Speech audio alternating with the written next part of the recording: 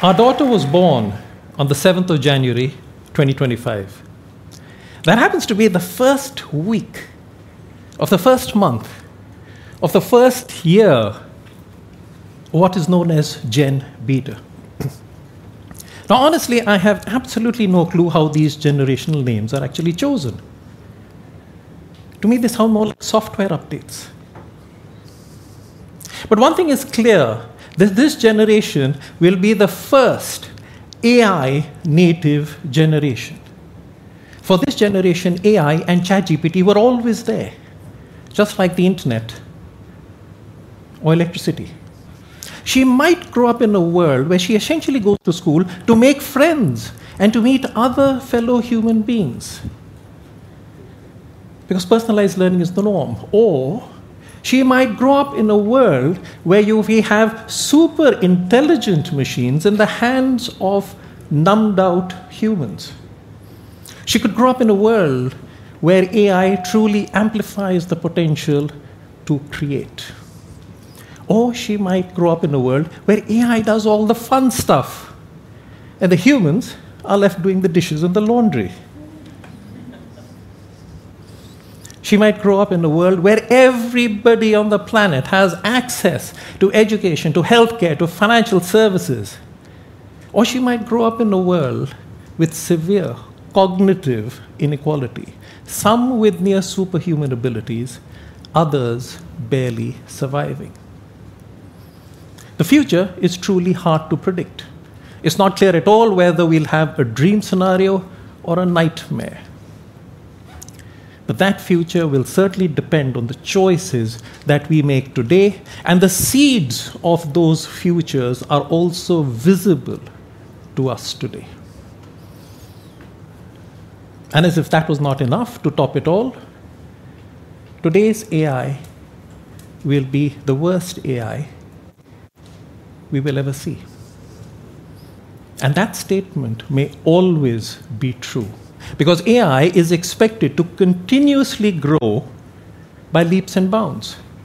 So let's really face it, we actually have a really unfair contest at our hands. Our poor biological neural networks at one end, and those artificial neural ones at the other. And what about our poor brains? No cooling fans, no GPUs, no upgrades, whereas AI keeps training on ever bigger data centers. So our most personal choice and our decision in this AI era is to actually grow our own neural networks. So let me return to my Kashmiri Tamil baby. She'll certainly be picking up at least 3 languages at home. She'll be introduced to the arts, sports, and of course, mathematics. I will also want her to learn to code. Of course, AI can generate any amounts of code in a matter of seconds. But learning to code will help her develop the elements of computational thinking. So, languages, sports, arts, mathematics, coding, all to help her build her neurons. The kind of human capabilities that simply cannot be handed to you on a platter. But that's just the base. In an AI era, it isn't enough to learn. We need to create. And I'm sure almost all of us have gone through this experience. We've actually created those sort of paper aeroplanes, which as soon as it took off, it just landed below our feet, right next door. And before you knew it, you had this whole pile of sort of noseless aeroplanes. We tried, we failed. We tried, we failed. We tried, and finally we succeeded, and our planes began to fly. Creativity has a messy middle to it.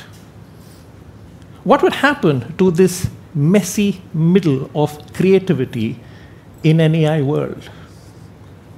Will your raw ideas, sufficiently polished, grammatically corrected, and presented with this illusion of polish and finesse, that we are led to believe that what we have created is in fact a genius first draft. How do we retain and amplify the human element in the creative process? In previous years, it was very comfortable and convenient and perhaps even sensible to work with like-minded people. But now, unlike minds are important. You see, what happens is that unlike minds provide the necessary friction that pushes us to come out of old habits and to innovate. Let me give a sort of collaborative experience that I personally really enjoy. So you've got the sort of three cast of characters, so to speak, sitting across the table, right? One is me. One is an industry person, and one is a student. So me, the researcher, brings in the domain expertise, well, hopefully. Then you've got the industry experts who's got an excellent idea of what the market actually wants. And then you've got the students. See, what happens with students is they don't really differentiate between what's possible and what's impossible. They're just happy to explore. So the researcher gets a reality check, gets a sense of how the real world works. The industry person gets a scientific perspective to begin with, and hopefully a scientific solution as well. And the student gets to work on a real world hard problem. Unlike minds. So this is all about ecosystems. What about us as individuals? Now let me take this opportunity to go back to my little human back at home. And I have this sort of vivid imagination where she goes to the first day at kindergarten. And you've got this friendly teacher who asks her, "So what would you like to be?" She sort of looks up. Maybe perhaps the teacher's expecting engineer, doctor, superhero. She looks up firmly and says, "I'd like to be a pie-shaped human." And she quickly adds, "A pie-shaped human is just a high-agency generalist who has a curiosity-driven research mindset with a fearless entrepreneurial attitude."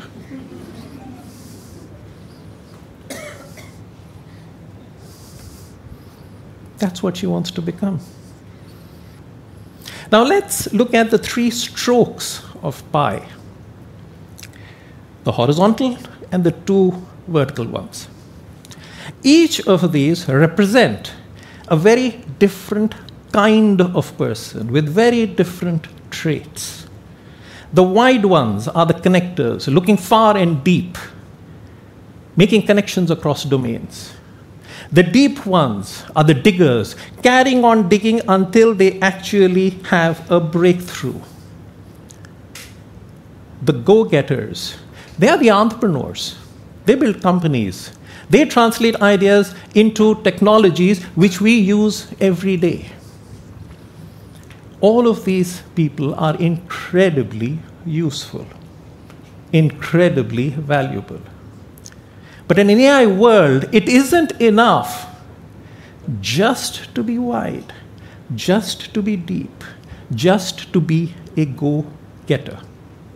It is incredibly important to have the ability to scan wide while simultaneously digging deep at hard problems, and at the same point of time, having the courage to build out real-world solutions. So you see, the go-getters, the connectors, the diggers built our present world. AI demands a full pie. Being pie is not easy. I'm still building my pie. And as I introspect, some parts seem a bit strong, some parts are weak, some parts are work in progress. But then that's the whole point. It's a lifetime construction project. I've been tasked to teach Introduction to Programming this semester. Till a couple of years ago, it was a matter of routine. Today, it's an existential question. How does one teach introduction to programming in an AI world? A few years from now, will I even be required to teach programming?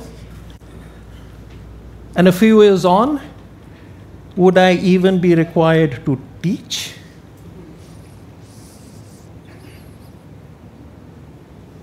And these are some of the questions that you might be thinking in your lives, in your domains. What's going to remain the same? What's going to change? And what's simply going to vanish? This is the new reality of AI.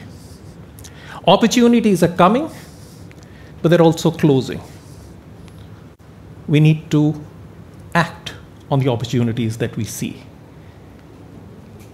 This reality is here to stay. So at this point of time, what I would request is for all of you to introspect. What is the shape of your pie? Which paths are strong? Which paths are under construction? Everybody's journey to pie will be different. So everyone's pie will be unique. And you think you are pie enough? Not just to thrive, but to actually drive this new AI world, not just to survive, but to thrive in this AI world. And as you think of all the people you know, your friends, family, colleagues, through a pie lens, who's the piest of them all? Admittedly, AI is powerful, but we are stories, we are possibilities, we are choices, and if there is anything in this AI world that we can truly design, it is ourselves. And so I request you to grow your pie, because the shape of your pie is the shape of your future. Thank you.